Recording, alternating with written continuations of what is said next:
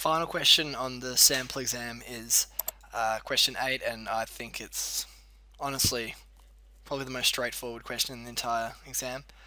Why I say that is because all they ask you to do is change the key dimensions. So literally you could just go straight back into your SolidWorks part, modify A, B and C slightly, and then find your center of mass, and then you're done. But you also get a lot of points for it on the exam, so if you're going to try and get some easy marks, and this would be the best place to start on the exam. So I'm going to use design tables again just because I want to show you good practice, but yeah, it's a little bit overkill for this example. So I'll return to SolidWorks, and here's my assembly. I'll go and insert tables, design tables. I'm going to take the default again, and it should let me choose angle 1, 2, 3, which is CBA.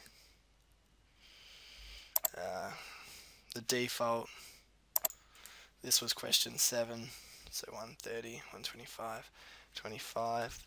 My question 8 is changed slightly. I think it's 135, 115 and 30. 135, 115 and 30. And then if I click away, yay. And now I go to my configuration question 8. So that's under the configuration manager. Then just double clicking the question 8, and it's changed my angle slightly.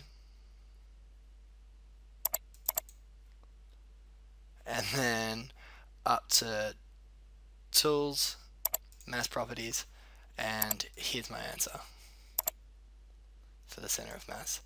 So literally that question took, what are we on, 2 minutes, and it's worth, I think, something like 30 marks. So yeah, I really recommend, if you're a bit nervous about just getting through the exam, I would start with the assembly questions first, because for questions like this, it's really straightforward. So just practice a little bit, and it should be fine. I just check that I've got the right answer so I don't look like a dill.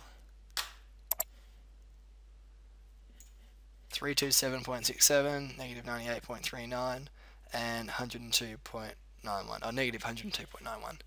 So there you go, it's really as easy as that.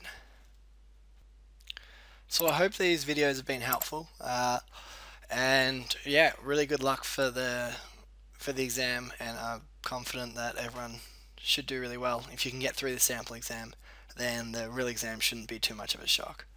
Good luck.